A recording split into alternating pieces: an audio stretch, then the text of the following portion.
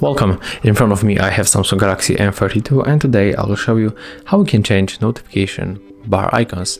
So at first you have to open notification bar, then tap on the three dots and tap to edit buttons.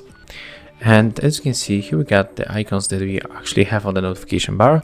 And if you want to change the position of them, for example, you would like to get the location right here, you have to click hold and then drag it right here.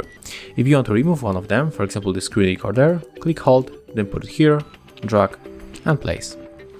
And of course, you can also add additional icons. For example, if you want to get quick access to your Dolby Atmos or the scanned QR code, click hold and put it here, and the same for the icons that you want to remove.